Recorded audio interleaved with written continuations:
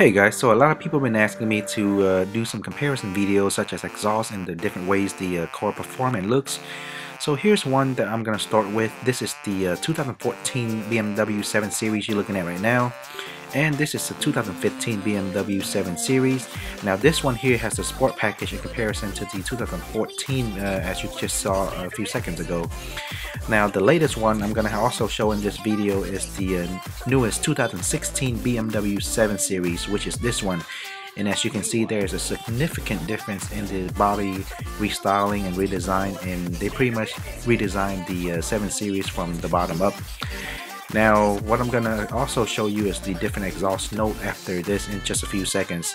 So let me know how you like this video, and if you want to see more videos similar to these, just simply comment below.